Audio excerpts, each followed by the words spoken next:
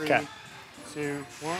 All right, as they're warming up, this workout you are about to watch is from the Design, our online training program. It is the workout from Friday, September 17th. It's an interval format-based workout. So it's 3 sets. Each of the sets is for time. 30, they'll both be doing 30, but for females it's 24 cals. 30 cal ski, 30 kettlebell movements, which I'll get to in a second, and then 30 cal row with a 3-minute rest between sets. Now the kettlebell movement is different every set. So we have set 1, it's 30 double kettlebell deadlifts. Set 2 is 30 one-arm kettlebell snatches, alternating every 5. And set 3 is 30 single kettlebell swings. So it's a little bit of variation in the external loading. It's relatively light load, high speed, and then I think the power on the cyclical machines will dictate the speed. We're about to watch Brannen and Kyle Habdo, 2 of our coaches, do the workout. I'll try to get some idea of their strategies and the paces they're trying to hold, and I'll try to give you some fun narration. The first time I did it, I was 454, and the second time I did it,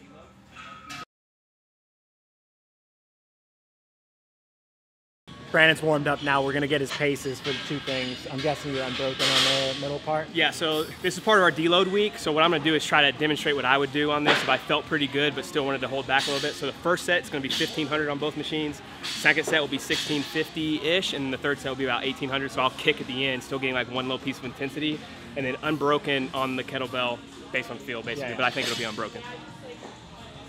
All right, so that's a little bit more training orientation than competition. Let's see what Habdo's gonna do. I'm gonna tell him to try to beat Brannen. What are your paces? I think I'm gonna try to hold 1200 on the ski-erg, and then a little bit more on the rower, maybe like just sub 1500. Okay. I'm not good on the ski-erg, I just spent like no time on it, so it's just gonna be kind of like maintain and try to like not blow up. Same each round. Same each round, yeah. I'm gonna try to just maintain. I want to see if I can hold like even splits. Cool. And unbroken here? Unbroken there, yeah. Cool. Yeah, all right. sure.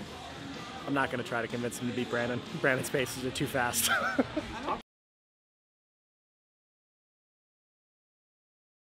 10 seconds.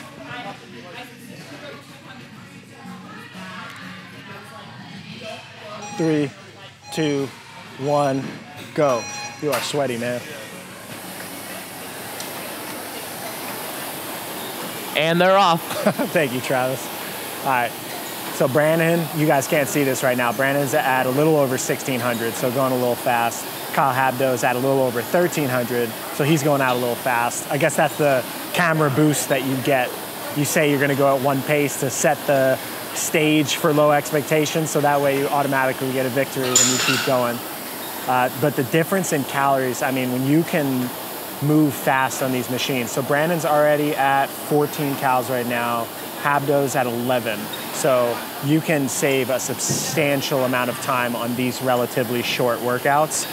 And it's gonna play out over the course of this workout, you'll see. Brannen, just for context, Brannen is world class in terms of CrossFit-based stuff that's like this, where it's cyclical, it's low weight, high movement, it doesn't challenge his knee. So these paces that he's holding in his like step system of going 1500, 1650, 1800, like those would be challenging for games level male athletes. Kyle Habdo is fit, but Brannen just finished. So it took him 1:13 to do that. Speed per rep here is going to be pretty quick as he's doing this. You see, they're kind of more like RDLs here than they are deadlifts with a barbell. And speed is really all that you would focus on at that weight. It's pretty light. Even both of them together is only 106 pounds. All right, Habdo's off 130. So 17 seconds lost just on the ski-erg. So it is a incredible separator to be good on these machines. Let's see if I can get these things set for them before they get on. All right, Brannen's done 146 getting on the rower. Let's see what his transition is like. 1 pull, 2 pulls, 3 pulls. All right, so 3 pulls, he's already over 1300. 4th pull was 1600, and now he's in the mid 1600s. So again, he's a little bit ahead of pace. He's probably gonna throttle back. Yeah, so he's still at 1622, 1599. Let's see Habdo, 1, 2, 3rd pull there's at 1031. and then he's at 1400. So 4 pulls, it's less than 6 seconds. It's still a pretty good transition, but that's really the major separation when it comes to these cyclical machines in a sprint. Getting on, being able to accelerate quick, being able to keep your paces. That's really what dictates somebody that can be successful. Another thing to notice here, so Brannen's at 28 strokes a minute here, holding 1500. Kyle's at 33 strokes a minute, holding 1300. So he's going less power per stroke and more strokes in a minute. I think this kind of slower cadence that's a little bit more powerful is a better strategy when it comes to rowing. That's generally what actual rowing coaches would teach, but you want some variation and ability to be able to play with both. Bam, done, 3:03 for Brannen in the first set. So we'll just have him go at 6 minutes instead of 3 minutes. We'll see how far. Habdo's at 20 cals right now, so he's got 9 cals left. He's just over 1300. So he's a little bit faster than he said he was trying to hold. I think he said 1200 ski and 1200 row, but maybe he said 1200 ski and 1300 row. 26, 27, getting closer. So on this type of workout, because it's intervals, you're not necessarily always practicing that sprint finish where you're trying to, oh, there he is, 339. So we'll have him go at 340 or 640. You'll go. All right. So if you look at just posture, respiration, all that stuff, Brannen looks pretty recovered. I think this was a easier effort for him. Habdo looks pretty recovered now by this point. It's like, it's only 25 seconds past and he looks pretty good. Breathing's back to normal. I think just effort-wise though, even though Kyle's pace was slower, I think the effort that he put out to get that pace was actually potentially harder than Brannen's. I think Brannen has more in the tank at this pace, and we'll see what it looks like as he goes through these next movements. If he starts picking up the pace, you'll start to see the difference in how much faster he gets these 30 calories done. So now we're gonna be off starting time. So Brannen's gonna go at the 6 minute mark and Kyle's gonna go at the 6:40 mark. So it's a little bit less than 3 minutes rest and 1 second more than 3 minutes rest. But oftentimes when we're doing intervals like this, it's much easier to use a round number to jump on and not have to reset the clock. And that way everybody can share the clock and just kind of be off pace when they're going. Different style of workout than if you're just doing a Metcon with somebody and there's a start and finish for everyone. All right, 1 minute till Brannen goes. And there's Travis, just looking like a pale warrior pressing overhead and not a good dancer. It's so hard to think of pace. Should we do the Pasty Warrior song as he dances this? Travis Mayer, Travis Mayer. He's a friend to everyone. Oh, and here's Bryn.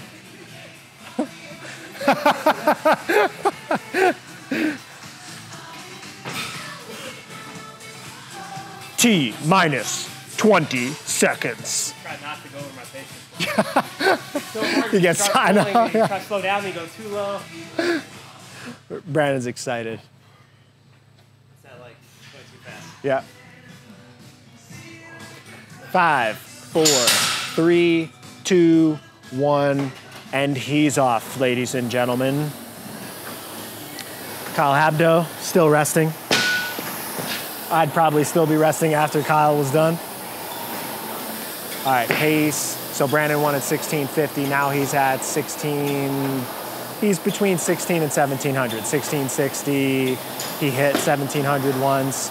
So at this pace, I think it's just harder to stay exactly on your number, but this is a flying pace.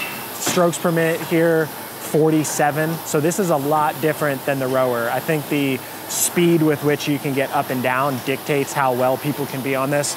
3, 2, 1, go. Habdo's in.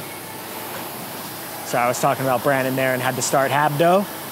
Brannen's at 20 cals and 46 seconds. If you remember from the first time he did this, it was 1:13 to finish. So let's just see what this increase in pace does to his overall finish time on this. It's at 25, 26. It's like 1.5 strokes per pull there, I think. So 107, so 5 seconds faster over the course of 30 cals, which is huge in a sprint style workout. So as Brannen is doing this, Kettlebell deadlift is obviously a little bit less powerful than a kettlebell snatch. You got to switch every 5. I think general exposure to this is probably a little bit less than other movements. There's probably some little technical things he can do here and be a little bit smoother with the transition there that you could learn if you do kettlebell sport practice and just getting better with the timing. But I think for Brannen here, he's just kind of cycling it. This isn't at like full speed, but there's really no break time there. So these are still gonna be pretty fast. He's gonna get onto the rower and probably hold a fast pace. And I think the only time that separation on the kettlebell would be a big deal would be like if this were just a 1 round for time competitive style workout. All right, back over to habdo. He's at 27 cals right now. He's just over 1100. So a little bit off his 1200 target from the first round. But his finish time here, 132 to finish those. So pretty close to the first output time of that. And now he's basically 30 snatches behind. But remember, as you're watching this, he didn't start this second interval at the same time. So he's not really losing this interval by that much. He's 40 seconds behind. There, habdo. I think the camera caught that. Habdo kind of dropped the kettlebell. Best thing to do would be able to kind of practice that transitional sequence. When you snatch it, you can either bring it back down to the shoulder and figure out how to transition in between. The putting it back down on the ground is definitely not the most efficient way. There's a more efficient way to kind of almost juggle as you're going down into the other hand. And that way you save yourself the potential of dropping the kettlebell or having kind of a pause in the hinge sequence. All right, Brannen here, he's well over 1650. So 1658, 1671, he was over 1700 for one pull. So his target for this round was over 1650. He's over that. He's still, so he picked up his stroke cadence here a little bit. He's at 31 strokes per minute when he's doing this. It's a little faster in terms of overall cadence. They're still really powerful pulls. He's at 28 cals at 1:07. And he finished there 110, 934. That means that interval was 334, but the paces of the rower and the skier were way faster. Here's Kyle transitioning, but the kettlebell snatch is just slower than the kettlebell deadlift. So take that into consideration when you're looking at these intervals. It's not that you're going faster and you're necessarily gonna get a faster time on it because the movements are different in each one of the workouts. All right, so here's Kyle now. Kyle's got to finish this interval. He's 5 cals in. He's just under that 1200 range. I think that was his target for both of these. And he's hitting that. It seems like he's a little bit more easily hitting that here on the rower than he was on the skier. And he maybe has a little bit more comfort and background with this movement. Strokes per minute's about the same as last time. And he's almost halfway through this rowing portion of the interval. It's definitely a tough challenge as you get deeper into this workout. You're getting more tired, more fatigued. You think that 3-minute rest is like a nice break, but it also allows you to bring a little bit more intensity to each one of the intervals. So sometimes when you do a workout like this, you can actually hold a higher pace than if you were doing just a Metcon. So this workout in the design, the way that it's written, is actually during a deload week. And for those that get into the program late that don't want the deload option, there's a harder option in terms of how to approach it. But the deload option is to kind of approach it more how Brannen did, where you're going pace, or you're practicing going at one pace and then increasing as you go through. So a little bit different in terms of what type of session that we're showing you. 2 more cows left here. Time. 11:26, and he started at 9:40. I'm gonna have to do that clock math later. Oh no, sorry, he started at 6:40. Carry the one. Yeah, it's like 4 minutes and 46 seconds, I think. I'll have to check that later. I'm not good at clock math. So Brannen went 9:34, so you go 12:30. All right, so Brannen's gonna start his last interval. Remember, he said his paces here were 1800 target. That is fast.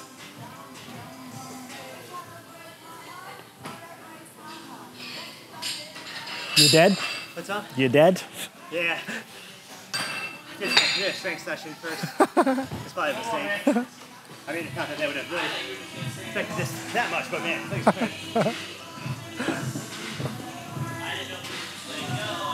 5, 4, 3, 2, 1, go.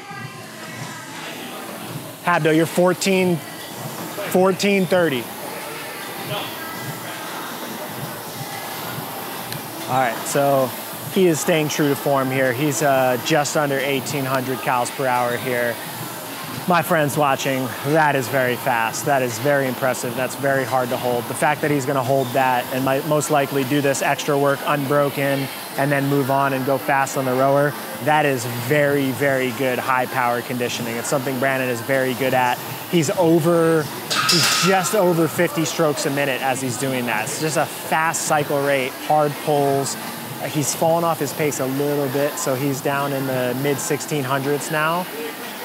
So he held that 1800 target for about 45 seconds before he fell off. So I think that this overall time to complete this 30 cows will still be faster. He's at 25 now, 26. We're just at a minute. He's at 27, 28, 29. Finish, 105 to finish there. So about the same as the last time. Now we're doing the American kettlebell swings here. This type of kettlebell swing I feel like is very specific to CrossFit, going all the way overhead. Russian kettlebell swings, they generally stop with the arms right in front of the shoulder and sometimes even bend the arms and get a little bit of a different action. It's a standard CrossFit held where you're bringing it all the way overhead. It's a little bit different. Brannen gets a little bit less knee bend, a little bit more hinge than maybe traditional kettlebell coaching would indicate, but I think when you're trying to do a Metcon, you're trying to find an efficient sequence, and Brannen has great hip flexion and just strength and control and endurance in that hinge pattern. So he's gonna be finishing those up. Kyle Habdo is gonna be starting in 5, 4, 3, 2, 1, last interval. All right, so let's see, Brannen's finishing up those swings. Kyle's just getting started on his last one. Let's see what the paces look like on this. So he's right over 1,100. Basically, the target that he wanted was 1,200 that he said he wanted to hold steady across. He said he did some strength work this morning. Legs are feeling a little tired and he might have overestimated what he was possible to do there.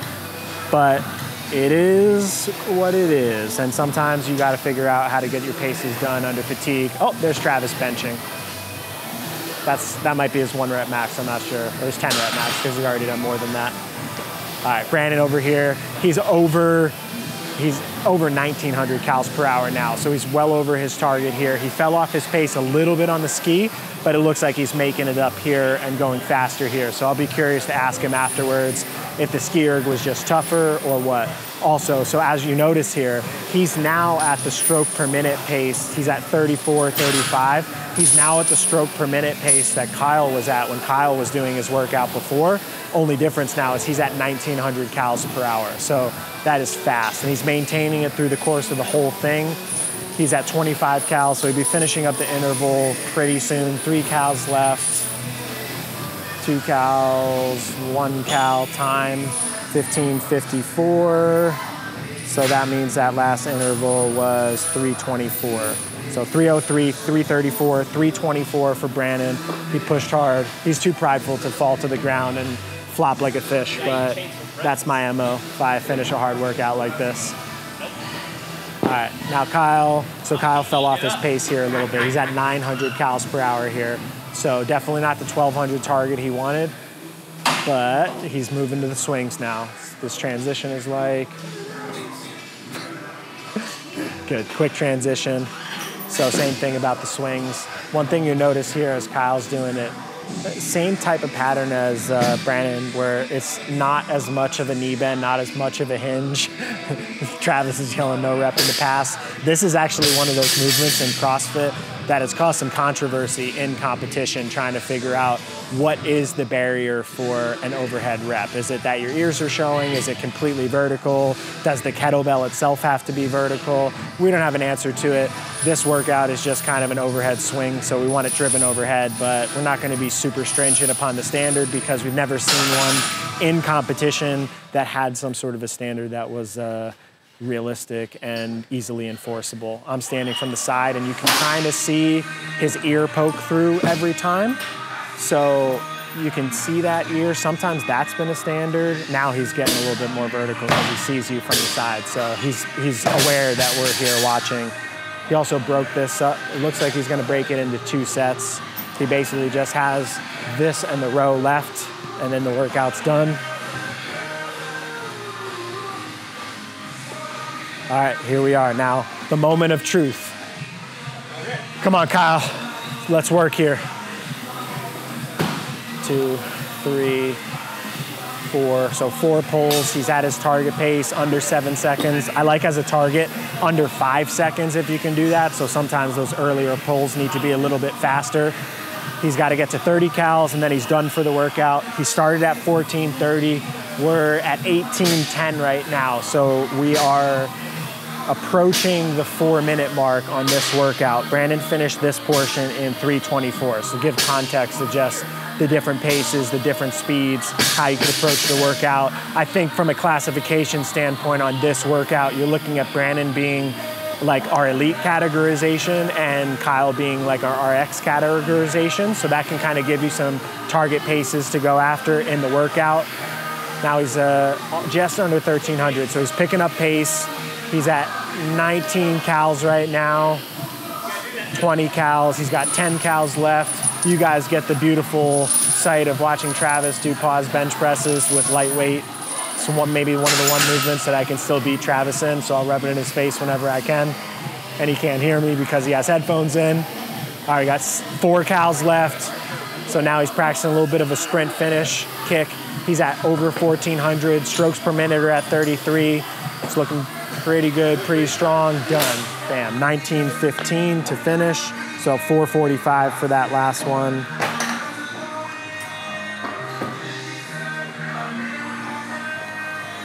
A little slower, good execution, good workout. I think they got what they wanted out of it. 3 times, all of that. No. He says 3 sets. 1 set is all of that. They're not doing 9 of these. That's it. See ya, folks. Too easy.